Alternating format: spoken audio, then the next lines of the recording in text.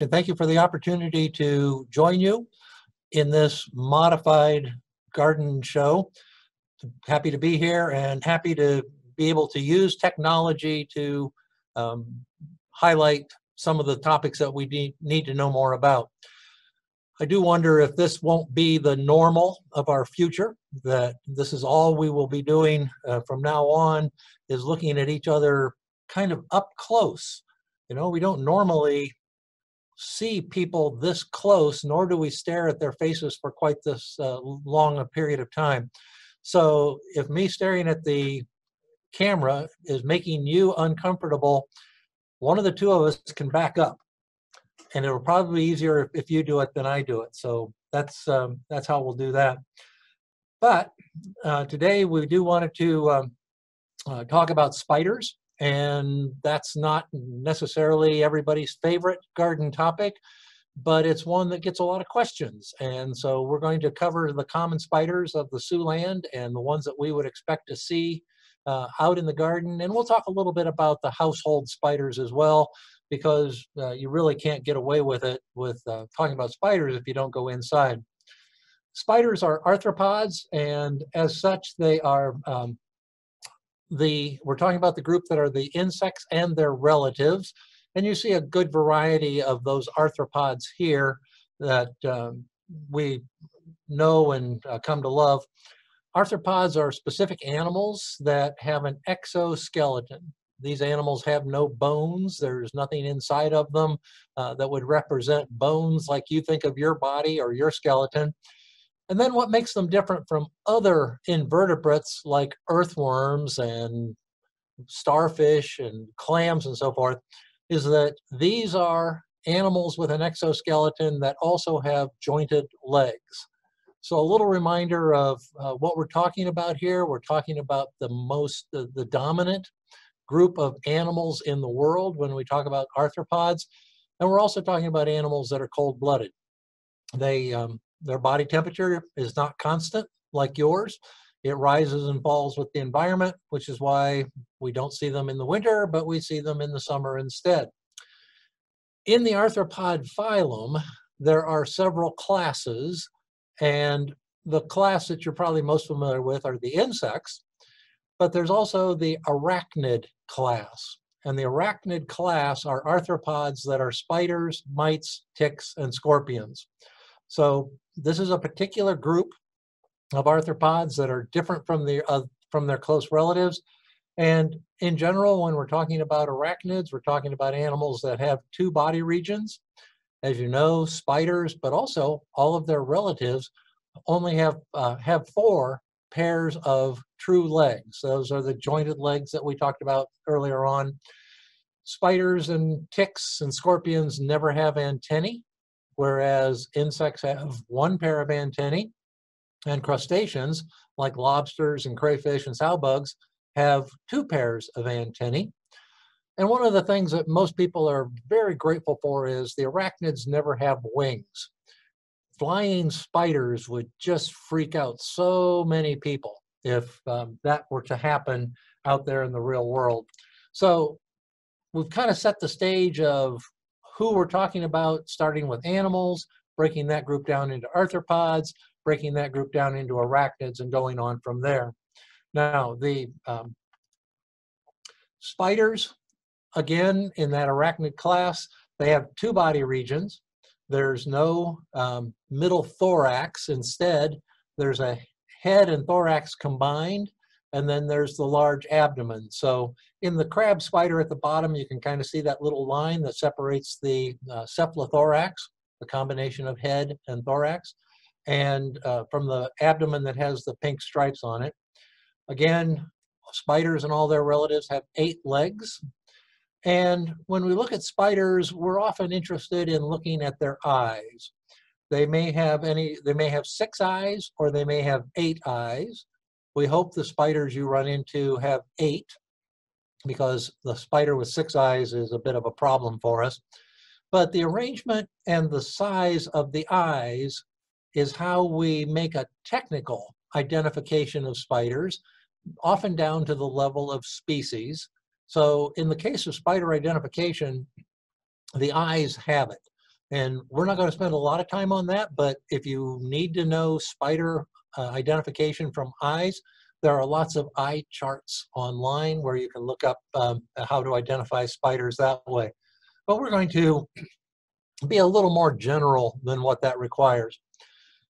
When you talk about spiders, you pretty quickly have to jump in and talk about the harvestmen, the Opilionones. This is an order in the arachnid class that is not spider. So harvestmen are not spiders. They kind of look like spiders until you do a close-up of their body and realize it appears there's only one segment, and that's the abdomen and the cephalothorax appear to be fused together. So it looks like one body segment. Harvestmen always have those 8 really long thread-like legs. The nickname Daddy Longlegs or Granddaddy Longlegs is a bit misleading because we have insects with that same common name. So we tend to stick to the name harvestman when we're talking about this particular group. There's a myth that circulates on the internet that the harvestmen have the most toxic venom and we should really be afraid of them. And that is pure fake news. It's not true. The harvestmen do not have fangs the way the spiders do. And in fact, harvestmen sort of munch on their food rather than impale it and feed on liquids the way spiders do. So just a little sidetrack there from talking about spiders to talk about one of their relatives that is pretty common and pretty well known, and to try to dispel some of the myths that occur about it. All spiders are carnivores. All spiders are meat eaters. There are no spiders that are going to feed on your plants. There are no spiders that are going to eat vegetation or ruin your produce. They all feed on little animals that they can catch. Now, when you think of a small spider, the only animals that are likely to be smaller than it is are going to be insects. So occasionally insects, maybe some other mites and so forth, are what the spiders are going to eat. You can see this jumping spider on the right-hand picture has caught and is in the process of eating an earwig. So good for you, spider, eating one of our pest insects out of the garden. Spiders have favorites.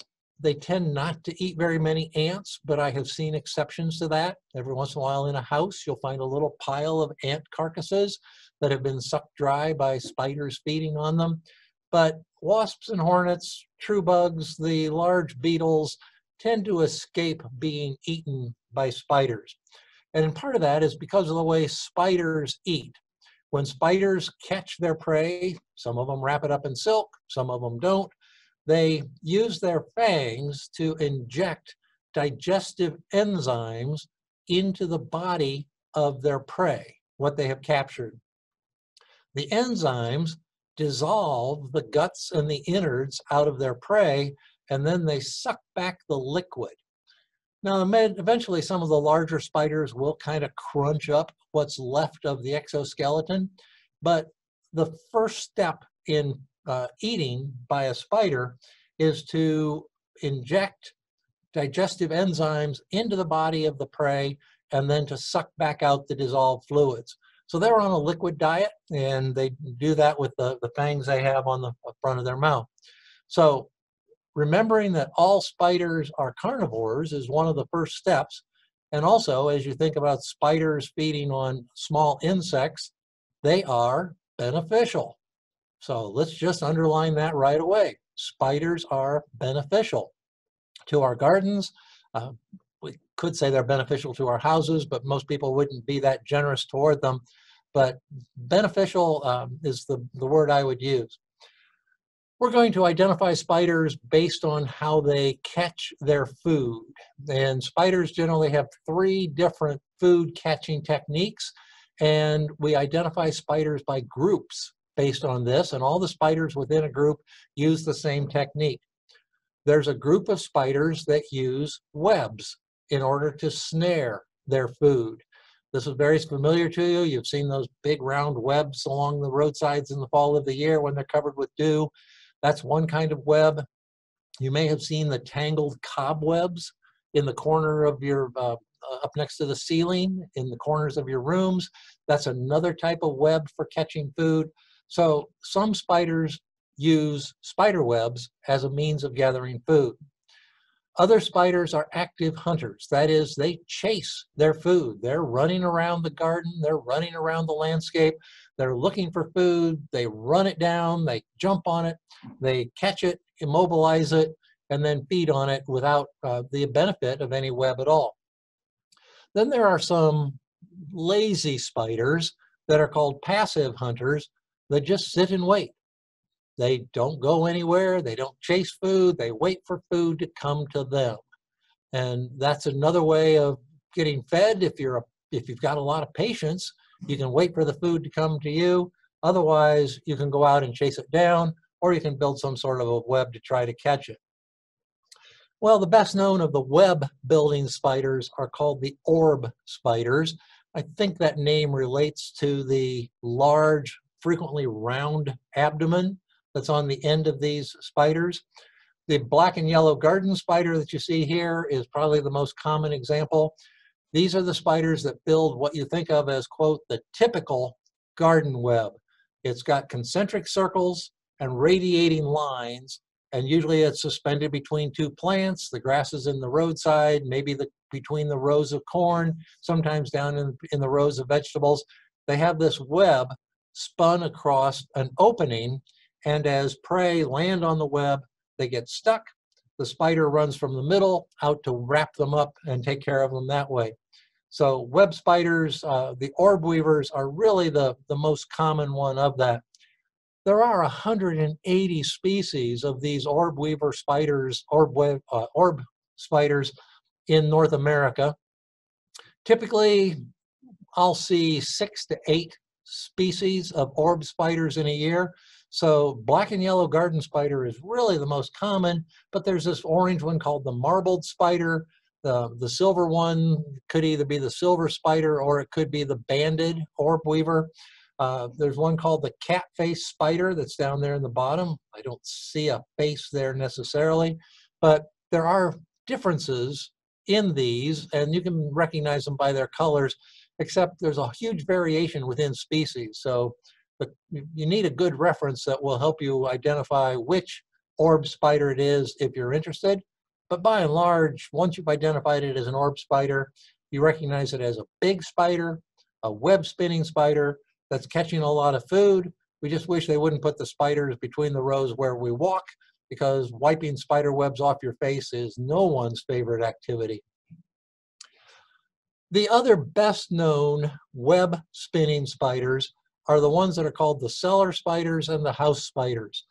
This one is specifically called the long-bodied cellar spider, and this is the one that you see up in the rafters, up in the floor joists, when you're in your basement looking up at the ceiling. They can be on porches and decks, and they'll be outside a little bit, but this is usually a household spider that's inside, and one that's pretty easy to recognize because of the really long thread-like legs and the elongated body, and the fact that they just make a little tangle of web. Okay, make sure I didn't miss anything. Okay, cellar spiders are an indoor one that are probably pretty well known. The other well-known web spider are the ones that are called the funnel web spiders, and the common one that we have in Iowa is called the grass spider. It's an elongated spider. It's got a couple of brown lines on it. It has those long spinnerets on the tail end. And when they make a web, it looks fairly flat. It's not up in the air. It's usually horizontal on a flat surface. And then there's a hole that kind of looks like an opening of a funnel. Here's a funnel web spider on a shrub, and you can see they have made the web around the outside, but then there's a hole right in the middle. And at the base of that funnel sits the spider. And when something lands on the web, the vibration of the web activates the spider that's hiding down at the bottom of the funnel to come out and investigate to see if they have found food or not. Funnel web spiders tend to be more common toward the fall of the year, and grass spiders certainly fit that. And sometimes it's just amazing how much spider web they can make and how many will be out there covering shrubs. They also cover the grass. We know the funnel web spiders and the grass spiders make those flat horizontal webs on the grass, and when they catch the dew, they show up. The thing to remember is that web on the grass is made by a beneficial spider, not a pest.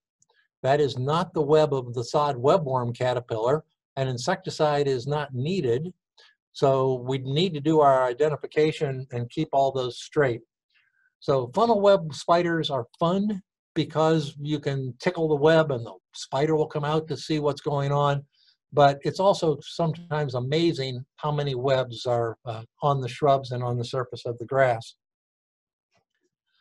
Speaking of spiders in the lawn, there's one other phenomenon that has happened with web spinning spiders that I have only read about. I've seen pictures of. I've just never been lucky enough to see it myself. And that's usually on a fall morning. This happens to have been in July when former County Director Jim Hill took this picture. But the second half of the summer to the end of the summer, you'll wake up on a dewy morning and the lawn will just be covered with spider webs. Now, it doesn't have to be the lawn, but that's the way it is in this case. These are the webs of thousands of baby spiders. Baby spiders are called spiderlings. And there was a huge hatch, and they have all made webs that covered the grass for the morning. Most of them are going to starve to death or they'll die of desiccation as soon as the sun comes out. When the wind blows or the sun comes out, it'll dry up these webs and they'll blow away. This is a very short-lived temporary phenomenon, and I hope someday you get to see this. Don't be freaked out about it. It's not a problem. It's not a pest. It's just these thousands of spiderlings all making their webs at the same time, usually on a foggy, dewy morning. So it can look quite spectacular, but it's going to be very temporary and won't last very long. Here's one from just a couple of years ago from here in Ames. The spiders hatched, the eggs hatched, the spiderlings started to cover everything with silk, including climbing up over the barbecue grill. This is probably orb spiders that did this, but just a phenomenal hatch that occurred in a short period of time, make their webs, they all die, and then we go on with our life. So another piece of the spider story that some people are lucky enough to find. Those are the web spiders you're likely to run into. It wasn't a very big group, was it? It was the orb spiders and the grass spiders, the ones that are called the funnel spiders. Those are the ones that are likely to make webs in your landscape. Better known maybe are the huge spiders that freak people out called wolf spiders. Wolf spiders are active hunters. That is, they hunt the same way a wolf does. They get their food by chasing it day and night. They can be active both day and night, sometimes a little more active at night, I guess, but the wolf spiders are active spiders. They are huge spiders. They're fuzzy. They're mostly brown to grayish brown. And the thing is, they have these stout legs. We're going to look at some big spiders, like we already looked at the long-bodied cellar spider, that have these real spindly legs. The wolf spiders tend to be fairly stout, all the better for running through the grass, running through the landscape to find what's out there to eat. Wolf spiders have an interesting behavior in that the female carries the egg sac with her. You've seen these egg sacs hanging in your porch or maybe in the rafters under your deck or floor joists under your deck. You'll see these little silk sacs. One of the uses that spiders make of silk is to wrap their eggs in a sac. And in the case of the wolf spider, they carry that with them. When the spiderlings hatch, they will crawl onto mom's back and she will carry them around for a while they grow and develop until they're able to feed by themselves. So this behavior of wolf spiders is kind of fun to see. I suppose it's a little freaky to some people to see both a spider and the spiderlings on her back, but it's an interesting behavior that they use. There's another large spider in Iowa called the fishing spider, and it looks very similar to the wolf spider, same size. We're talking about a body that can be 3/4 of an inch in length. In total, the spread of the legs can be 2.5 to 3 inches, almost to cover the palm of your hand. And there's not an easy difference between wolf spiders and fishing spiders, other than fishing spiders usually have striped legs. And you can see that here in this particular picture, that there's some orange bands, particularly on those front legs. They're also an active hunter. They also are so active running after their prey that, like the wolf spiders, they will wander into your house by accident, where they don't find enough to eat, where they find it too dry to survive. They usually don't last long, and certainly they will not reproduce inside the house under normal circumstances. So wolf spiders and fishing spiders are the two most common, and they're also our largest spiders in Iowa. So finding those big spiders, not to worry, they're harmless. They're more afraid of you than you are of them. Leave them alone so they can go about their business of catching prey and helping us out. Here's another picture of the fishing spider, showing you what we mean when we talk about the stripes on the legs. The other active hunting spider that you're likely to see is the jumping spider, and there are 300 of these in North America. I think of these as linebackers. They don't spread their legs out like the spiders we've looked at so far. Generally, they hold their legs very close to their body, and when they do that, they look very stout. They also jump long distances. If you see one hanging on the wall, they may jump 3 feet off into the air with a drag line following them, so that they kind of spin back down. But they're very active hunters. They jump long distances, and they're easy to identify because of the overall body shape, the compactness of the body, and then those huge eyes that are staring at you. They probably don't see very well with those eyes, other than to detect motion. They detect shadows. They can see things moving. But the bold jumper, the one with these green chelicerae, is easy to identify because of the spots on the back, but also because of those large eyes that are right on the front of the spider body. Really common to find jumping spiders, both outdoors and indoors. Indoors, they're an accidental invader that got lost and came in by mistake.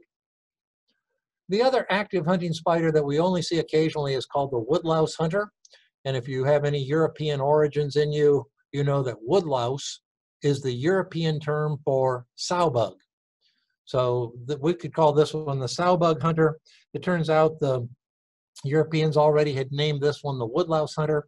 Its coloration is very distinctive, with that light tan abdomen and that purplish colored cephalothorax, and then it has those huge chelicerae out the front.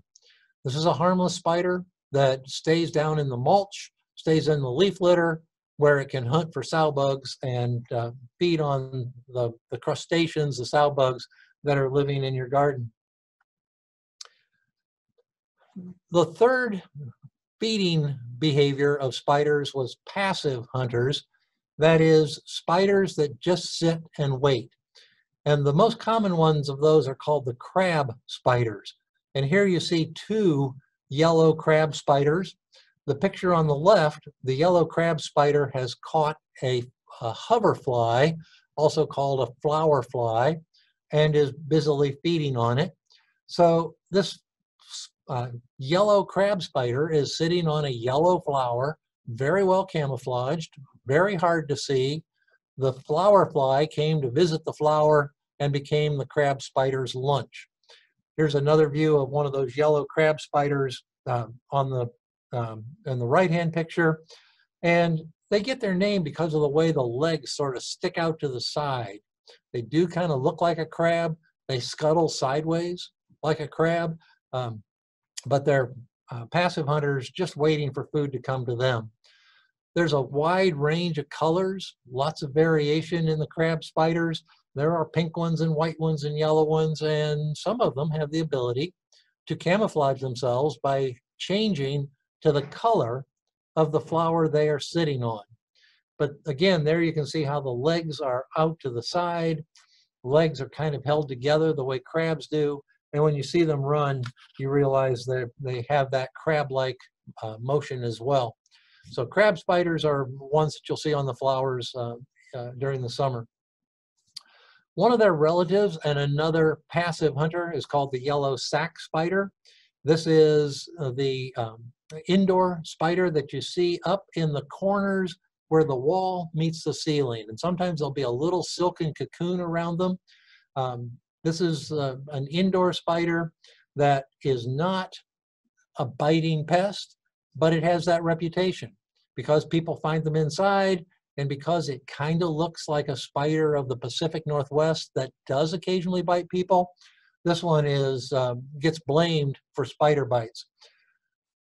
To jump ahead of myself just a little bit, this statement, we cannot diagnose an insect or spider from the bite. There's nothing specific about your skin reaction that's going to tell us it's a spider bite. Spider bite is one of the most misused diagnoses. Spider bite is a euphemism for, I've got a skin reaction I can't explain. And we'll talk about that again in a little bit, but the yellow sac spider is common indoors. They're also outdoors. There's a good website called the Spider Hugger, and I love this little phrase that the Spider Hugger uses, I'm in your corner, which of course has the double entendre that, yeah, I'm rooting for you, I'm in favor of you, I'm trying to help you, but also these are the spiders that hide in the corners. So I love that, the double meaning of that particular one. But yellow sac spider is one that you'll see on occasion inside. That gets us to the last two spiders we're going to talk about, and in this group of passive hunting spiders are the brown recluse. The word recluse tells you the first thing you should know about them. They don't come out and run around. They don't chase their prey. They don't make webs. They're passive hunters that sit and wait for food to come to them. And they are reclusive. They're not going to be out mingling with people. They're not coming out to see you. They're not coming out to feed on you. But brown recluse is in this group of passive hunting spiders. 3/8 of an inch body, which is very small. And when people see that brown wolf spider with an inch-long body, that's way too big to be a brown recluse spider. Also, notice how spindly the legs are on the brown recluse spider. And I pointed out when we were talking about the wolf spider that they had stout legs, often with spines and hairs on them. So the brown recluse is kind of a fragile, wimpy looking spider because of its small size and because of its long, slender legs. The violin or guitar shaped marking on the cephalothorax, the neck of the violin points toward the abdomen. Now there are some other spiders that have brown marks on their cephalothorax, and there's a few that might even look like a violin or a guitar, but it points the wrong direction. So there's a whole bunch of characteristics here we need to make sure we see if we're making a diagnosis of brown recluse spider. And you can go years and years and never make the diagnosis of brown recluse spider. I do. I go for years here in the diagnostic clinic and never see brown recluse spiders. They are shy, they are reclusive, they have the long spindly legs.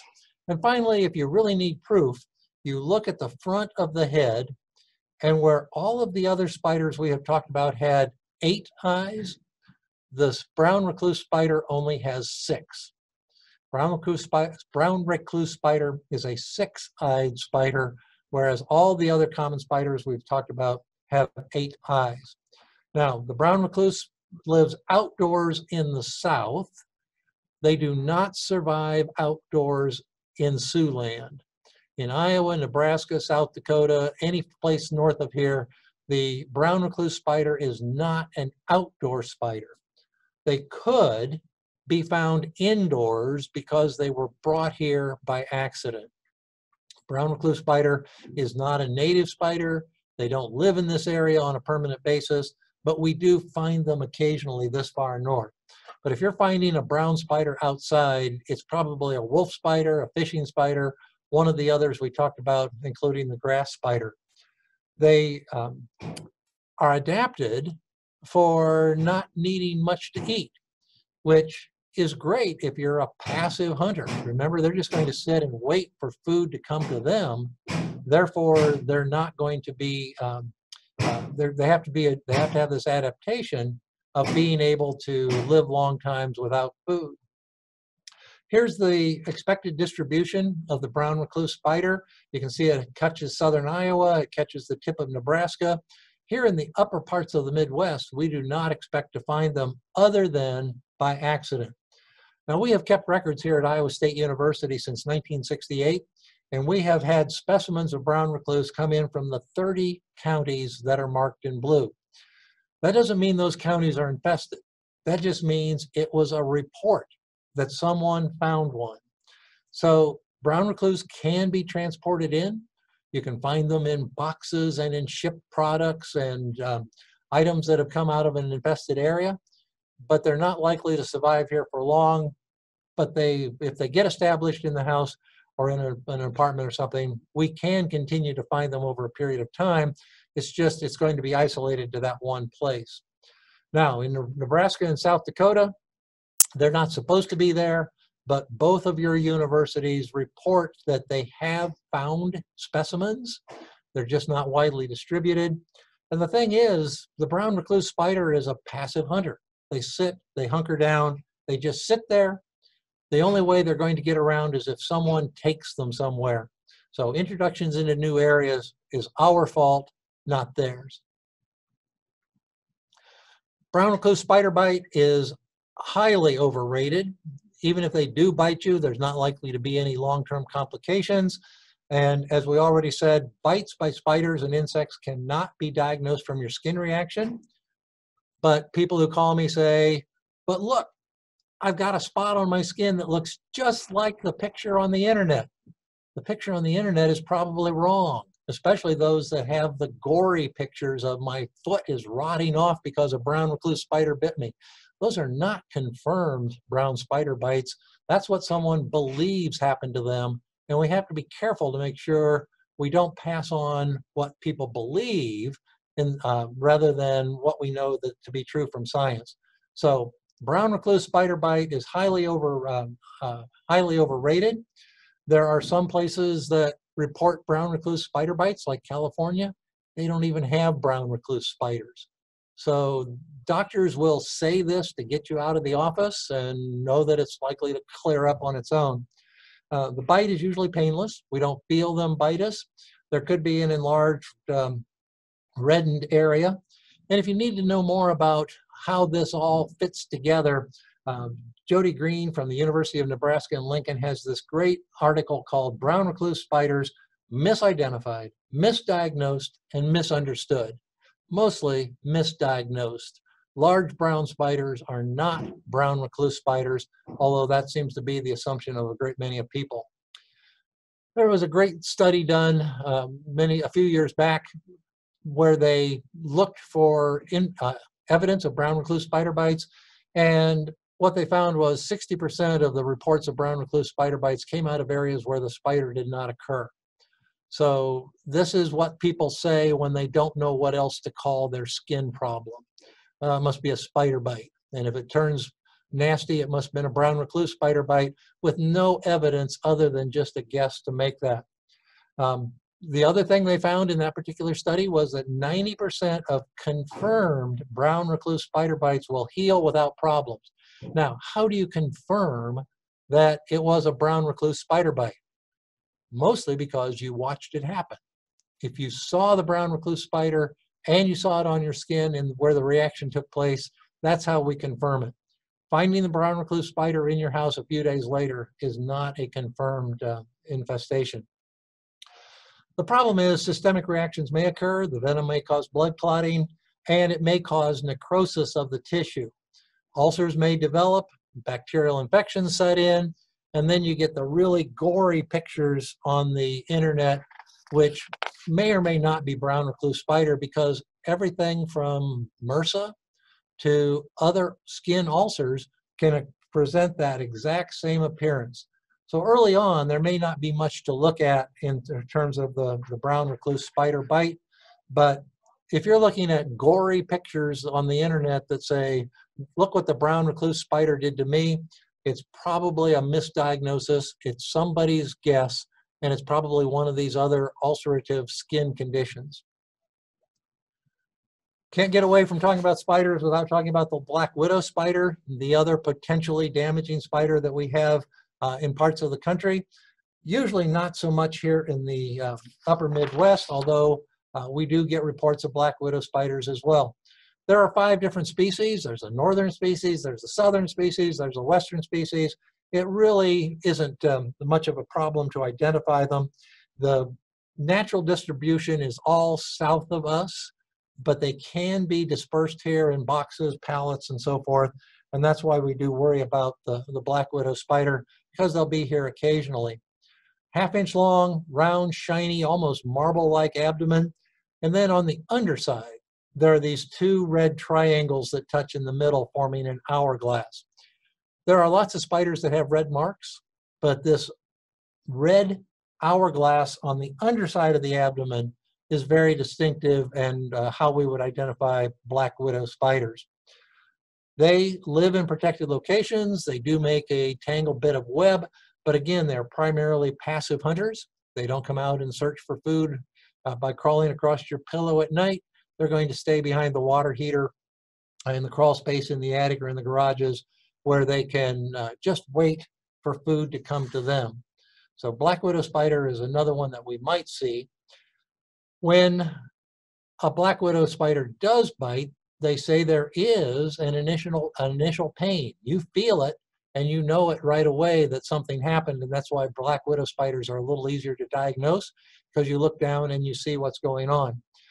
Systemic reactions, everything from nausea to difficult breathing to sweating to rash and itching, can happen later. And if you have any of those conditions, we hope you'll get to a doctor immediately. This study from 2011 was published from the National Poison Data System.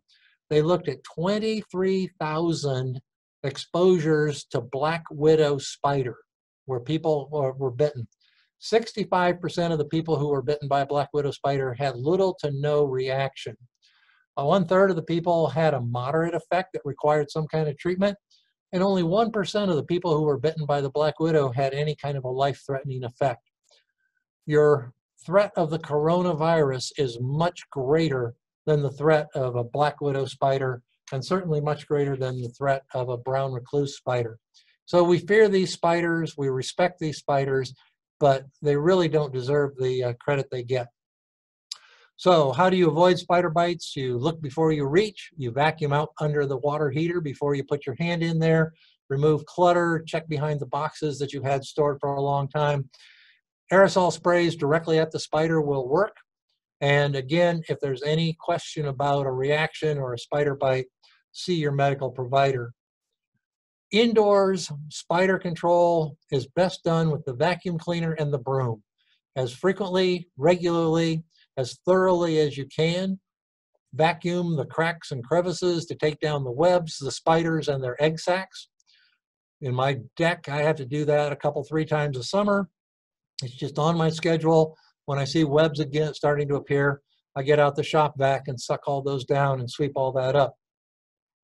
Outdoor spiders will come in if they find an opening.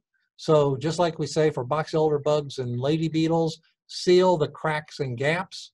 And sprays are of little to no benefit when you're trying to control spiders either outdoors or indoors.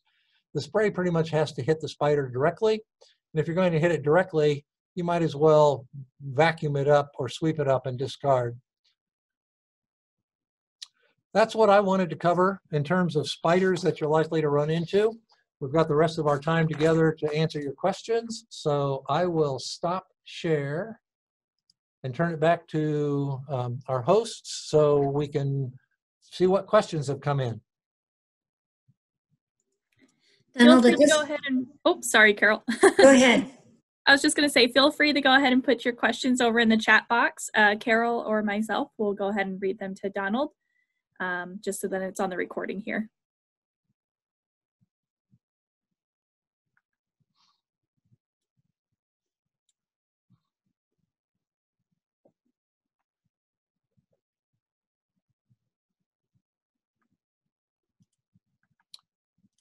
While we're waiting, I'll go back to my last slide in case someone's interested in my email address, drlewis@iastate.edu. Mostly I'm working from home, so the office phone number won't get you to me in a hurry, but eventually I get the messages if you've left one on my office phone number of 515-294-1102. Email works much better in these days of social distancing and working from home. So feel free to contact me if you have any questions. And just while we wait to see if anybody else has questions, I did also post the evaluation to Donald's presentation in there, so please feel free to go ahead and copy and paste the link over into your internet browser. If you have any trouble with it, you can go ahead and just write in the chat that you're having trouble, or you can email me and I can email it back to you. I'll put my email in the chat box. But we do have one question. Are there any indoor spiders which will not survive outdoors? You know, the long-bodied cellar spider lives in the joists under my deck during the summer, but I always assumed they moved there from indoors. I don't know that they can survive the winter outside. They just seem a little wimpy and they seem a little indoors, but by and large, if the weather is cooperative, spiders can live in both places. More often, it's the outdoor spiders that wander in. But the American house spider got its name because we find it in the house, but I don't know that that's exclusive to meaning it can't live outdoors.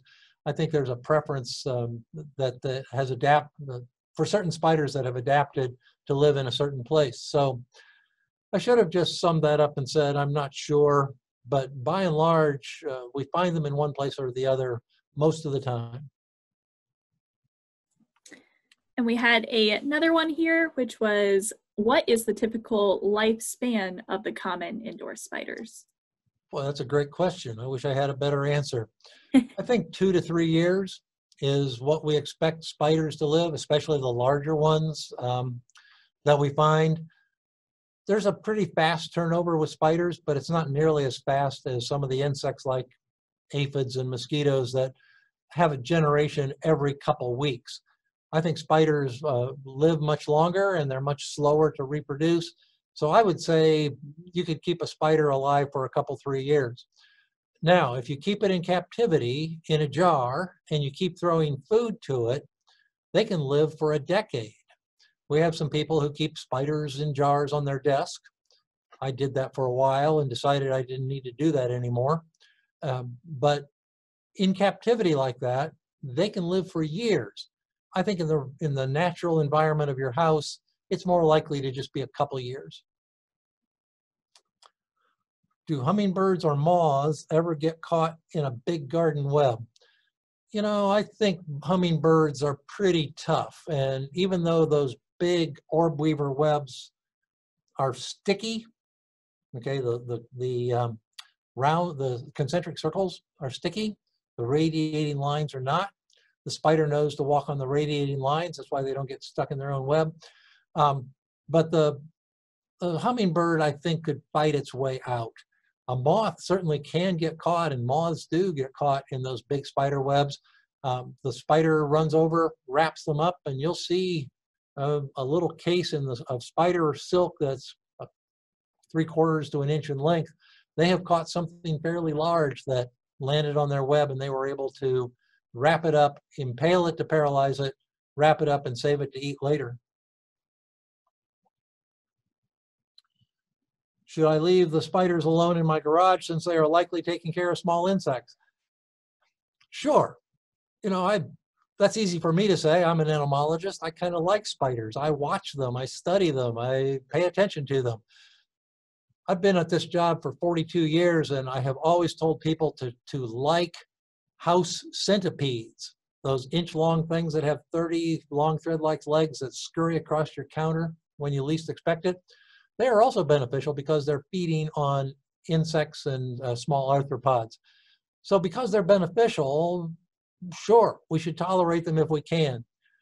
I've never convinced anyone in 42 years that they should enjoy house centipedes And I don't expect to encounter very many people that will appreciate spiders, but aside from the untidiness of the webs, if you can tolerate them, sure. Now, untidiness is in the eye of the beholder, and the reason I get out my shop vac is because the partner I live with complains about the spider webs and says it's time to do some cleaning. So if you could tolerate them, that would be my preference, but if you can't, we have a simple control for them. Donald, I have a question. This is Carol, and I'm wondering how many times a spider reproduces in a summer. I don't know, and I suspect there's such huge variation. I don't think that big wolf spider gets to make very many egg sacs in her lifespan. I'd be surprised if she gets to make a couple, 3 of those in the span of her adult life after she's been mated. I don't think spider reproduction is an explosion the way ants can explode, the way aphids and mosquitoes can explode. I think reproduction is much slower. I don't have an exact number for that, and it's probably highly variable, but there's not going to be a large number of offspring per female. And of course, I'll look that up and I'll know that answer the next time someone asks me.